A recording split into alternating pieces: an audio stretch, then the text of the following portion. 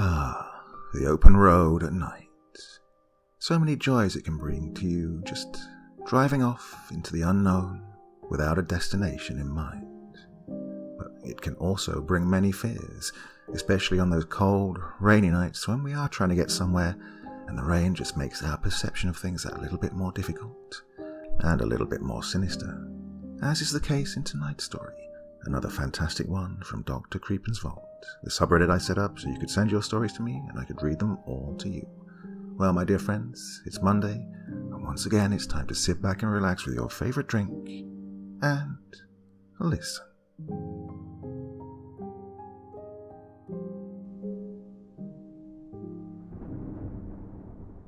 I sighed as the first few raindrops splattered against my windshield.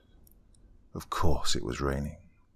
As if my driving conditions hadn't been bad enough already. Even without the rain, I was by myself, in the middle of absolutely nowhere, at some ungodly hour in the middle of the night. It was because of my grandma that I was here, really. Not that dying had been her fault, but we'd never really been close, so it was just strange that she'd put me in her will. We lived in different states, so visits were rare. She'd always seemed distant. Well, I'd never been to a funeral before.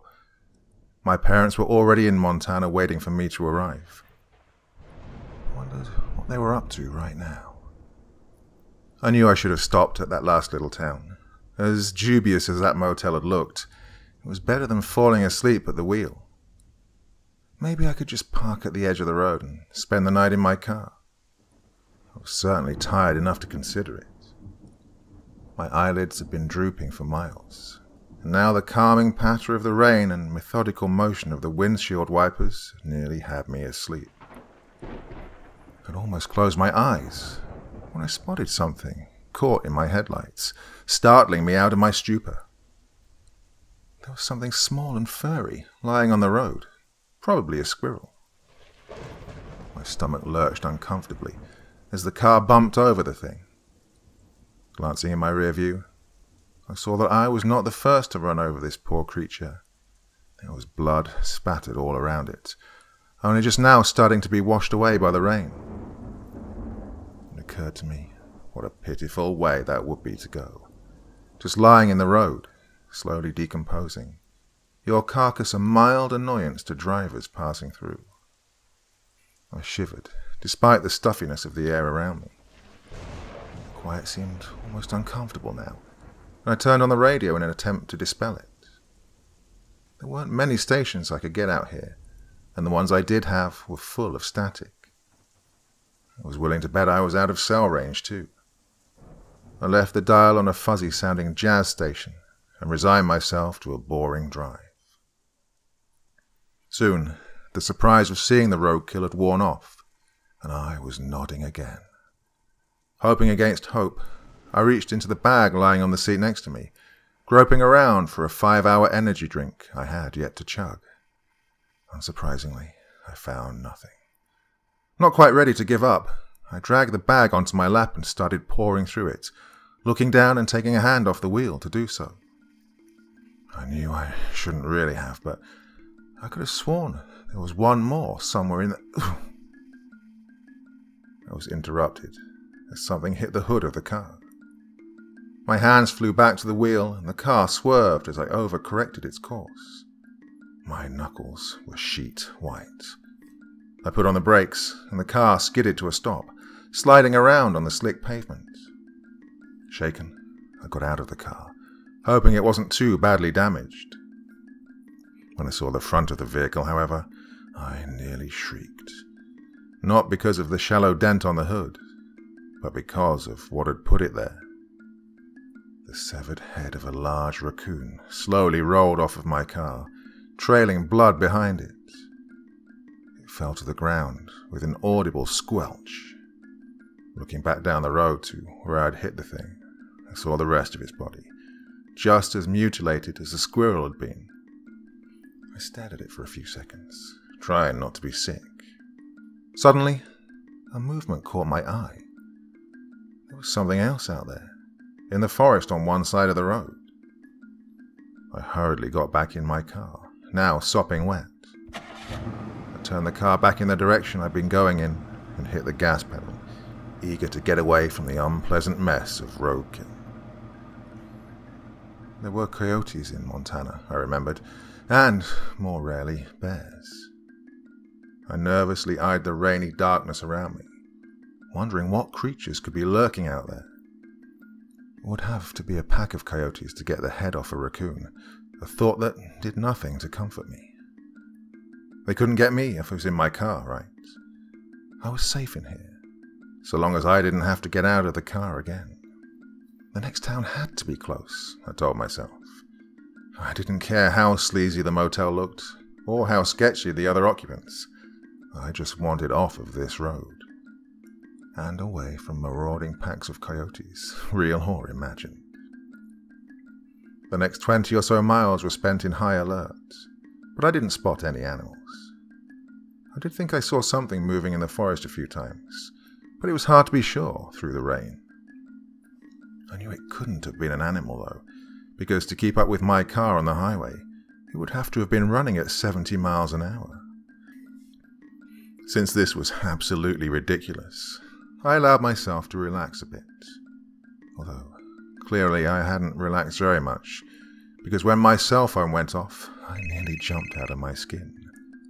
Fumbling through my bag, I accepted the call and put it to my ear. Hello? Hi, sweetie. Have you stopped at a hotel yet? It was my mom, calling to check in on me. The reception was awful, but it was nice to know I could get connection at all. No, I'm still driving. Are you guys staying with Grandpa? Still driving? Taylor, it's 2 a.m. You know you shouldn't be out at this hour. She dropped her tone to a concerned whisper, which was more of a hiss through the static. That's when crazy people are on the road. I know, Mum, I know. Look, I'm driving safely, and I haven't seen anyone for miles. Promise me you'll stop at the next chance you get. Yeah, I promise. I wondered for a moment whether I should tell her about the roadkill. It was silly, I knew, but it was kind of creeping me out. Mom, this might sound a little paranoid, but I've been seeing... What? Sorry, cutting out. Her voice was garbled, and it was more interference than words. I sighed. I'll call you back when I get into town, okay? The line went dead, cutting me off halfway through my goodbye. I looked down at my phone. The measly 1 bar had dropped to a taunting, "No service" message. I glared at it, as if my frustration would change anything. Hearing my mum's voice had made me feel as if I wasn't alone, just for a little bit, but now the quiet darkness felt more oppressive than ever. Reluctantly, I stuck the phone back into my pocket. My eyes settled back onto the road. I was already slipping back into the monotony that had consumed my earlier hours. But that was when I saw the deer. It was a huge stag, with magnificent antlers and powerful build. I would have said that it was a gorgeous animal, if it hadn't been splayed out in the middle of the highway, inside spilling out of its body, blood seeping out onto the pavement. I barely had time to get my door open before violently throwing up. The way the enormous animal had been dismembered wouldn't let me chalk this one up to roadkill. It had definitely been killed by something very powerful, very frightening and, judging by the steam coming off the stag's corpse, very close. I dragged my sleeve across my mouth to wipe away the bile and shut my door firmly. I was trembling like a leaf in a windstorm. There were mountain lions here, I knew. They had killed people before, when they were desperate enough, and deer too. But didn't they drag their kills away? The stag had just been left here, dismembered but uneaten, in the middle of the road. Whatever had done this, I was not about to stick around long enough to find out. I stomped on the gas pedal, and the car shot away like a firework. I was going about 90 miles an hour, heedless of the pouring rain and the pitch-dark night.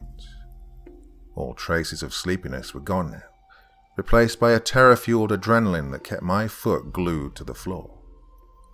I was almost to the next town, I told myself. Almost there. Almost there. I was going to make it. Well, so long as there were no other cars on the road.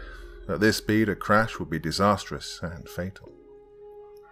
I didn't slow down, though. I was far more frightened by whatever was behind me than what might potentially be ahead. I glanced wildly to either side of me.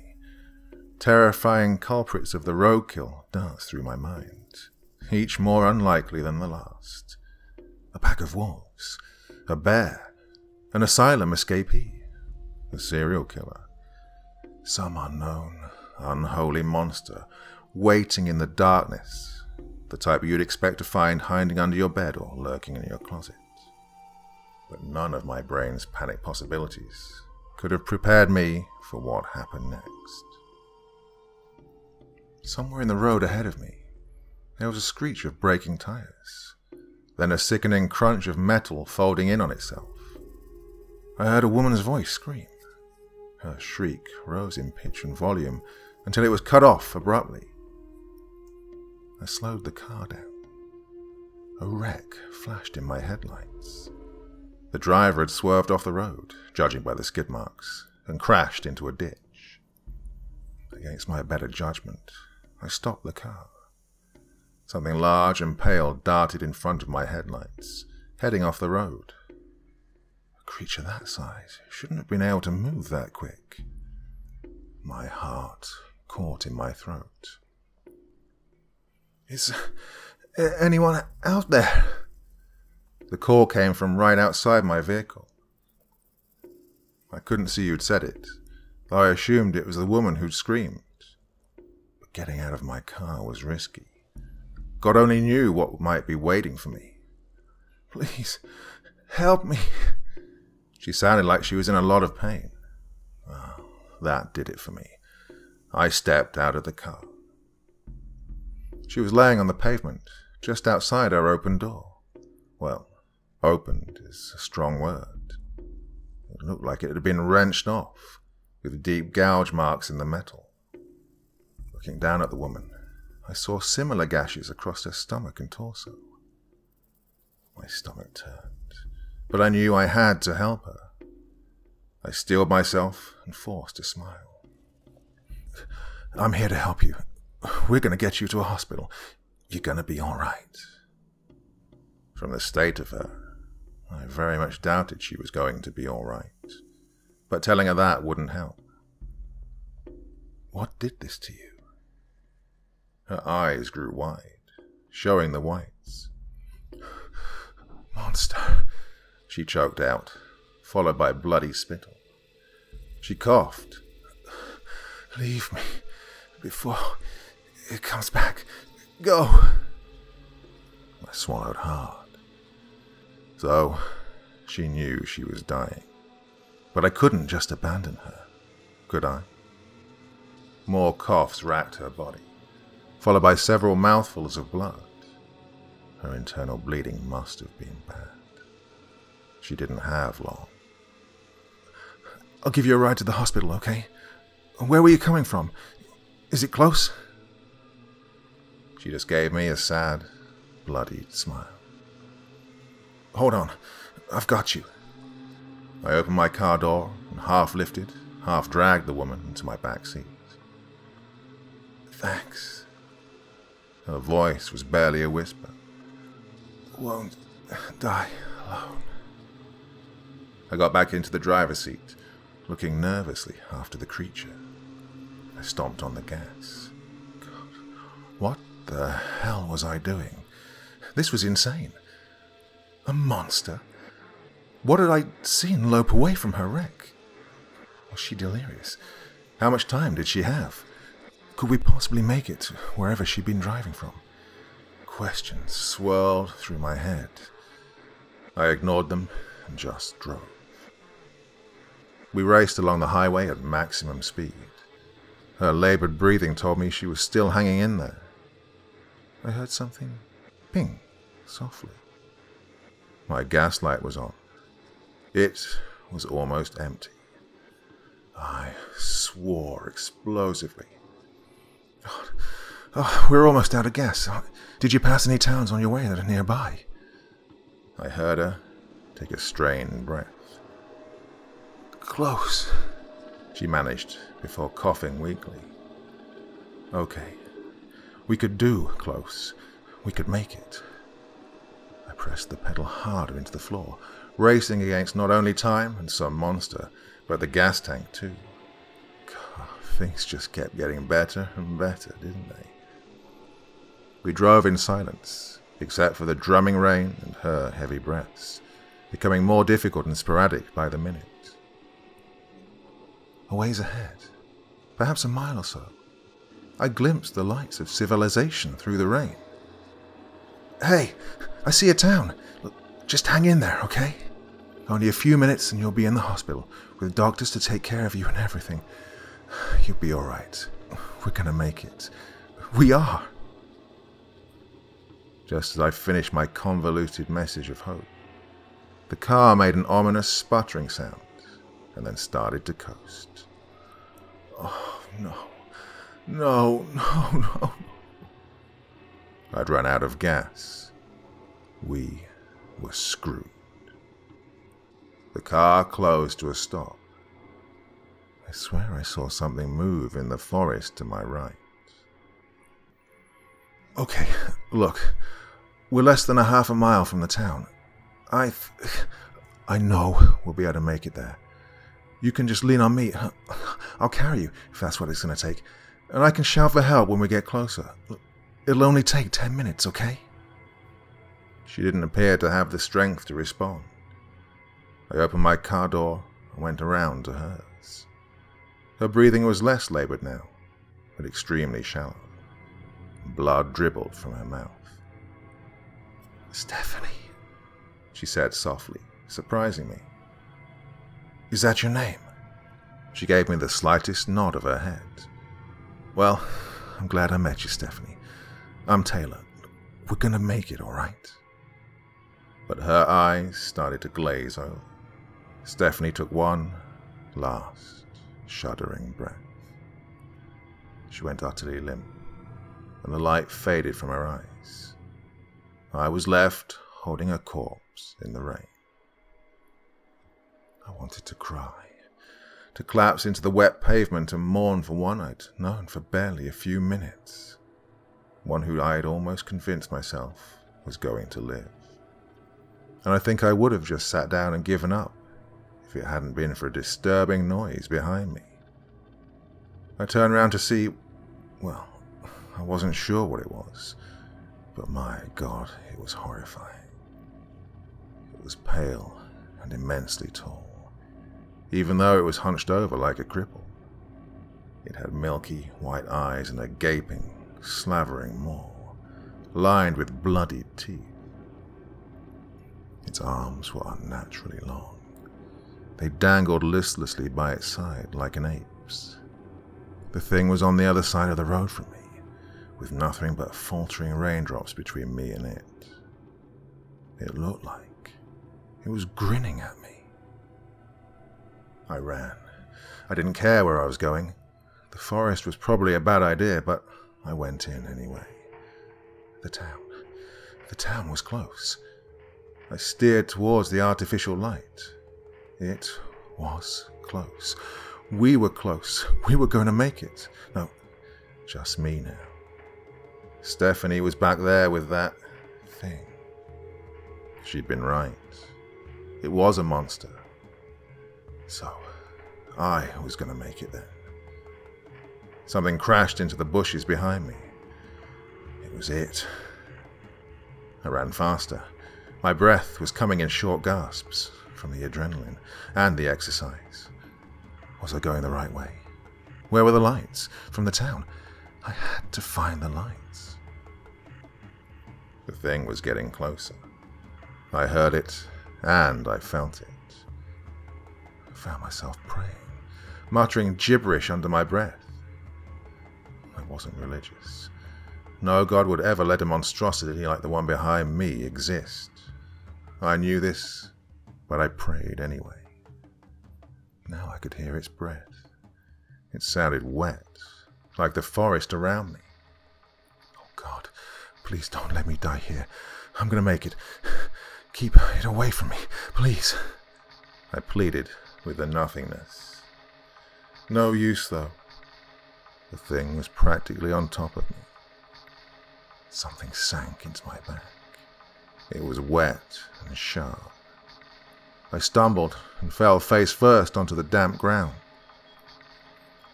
The lights. They must be coming from the town. I saw them. I was close. I would make it. I could imagine getting into the town, finding a hotel, telling someone about all this crazy everything. Confessing, really. Oh, a soft, dry bed. Heat.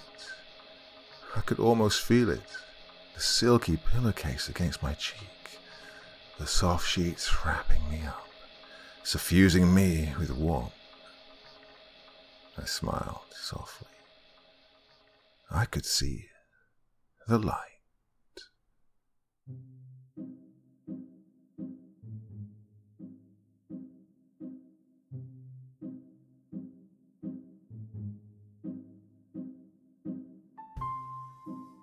So I'll start up tonight by saying thank you to all the well-wishers for my impending move to Holland. It is coming this week. This may be the last story I record here in Turkey before the move. Not sure, but might just well be. Absolutely terrified, but excited as well. So I'll keep you informed as things go on and progress well, hopefully. Big changes indeed, but, well, what's life without a bit of fear and a bit of excitement? Gotta take that leap into the unknown sometimes, don't you? Well, wish me the best, please do. Well, of course, we'll be back on Wednesday. Not quite sure what with, but I don't want to let you guys down. So until then, sweet dreams and bye-bye.